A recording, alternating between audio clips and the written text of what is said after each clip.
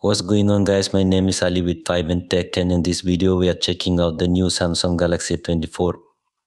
Now this is a 4G only device, which seems odd when you consider the A14 5G and the A34 5G that flank it and Samsung's series lineup, but there is also an A14 4G that more closely competes, and rumor has it there will be an A24 5G at some point, just to further add to the confusion. For now though, I'm going to fill you in on everything you need to know about this new 4G A24. Once again, and as far as pricing and availability, unfortunately, this specific phone isn't exactly sold everywhere. It's launched now in places like Malaysia, Indonesia, Thailand, and South Korea, Turkey, and will soon be available in here. It's likely not going to come to the US since the carriers here are pretty heavy on the whole 5G thing, but regardless of where in the world you live, you can still snag an international unlocked the 24 for most networks for just a little over $200, which I think is a great price. Like physically, the A24 4 size design built right in line with all the other 6+ inch Samsung smartphones, but is technically a little smaller than last year's A23 and A23 5G. It's a 6.5-inch device that's the screen size corner to corner, and you get a U-shaped notch at the top for the selfie camera. Pretty significant bottom chin with thick black borders all around for a little greater than an 82% screen to body ratio. It's a big phone, no doubt, with a nice big screen for all your Instagram scrolling and YouTube video watching needs. But it certainly looks dated, or at least looks like the budget phone that it is, and from the front nothing has really been improved or otherwise changed. The other new 2023 series phones, which all now mimic Samsung's S series phones, there's the triple lens camera setup with no bump and an otherwise flat ice cream sandwich like form factor, being a budget series phone. The build here is all plastic for the back cover, and the frame, though obviously the finish, that glossy metallic, is pretty unique, and I think it does make this phone look a little more premium.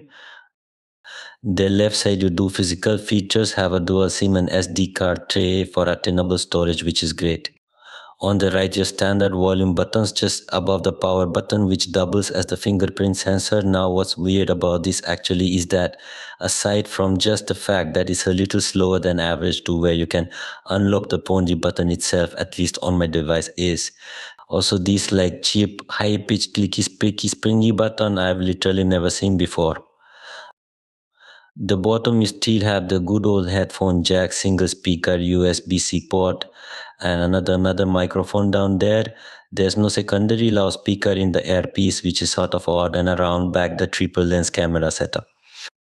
A24 is actually the first big thing that sets it apart from the lesser 14, and if you're picky about screen specs, this might actually be the deciding factor. The 6.5-inch is a 2340 by 1080 resolution Super AMOLED panel with 1000 nits of peak brightness and a 90 Hz refresh rate. Compared to last year's 23 and 14, like I mentioned, the big upgrade here is AMOLED. You get a much brighter, bolder, and more colorful display that's more in line with what we see on upper mid-range. The out listening experience, the A24 unfortunately does not have dual speakers, which is a little odd. We're stuck with just one bottom speaker there.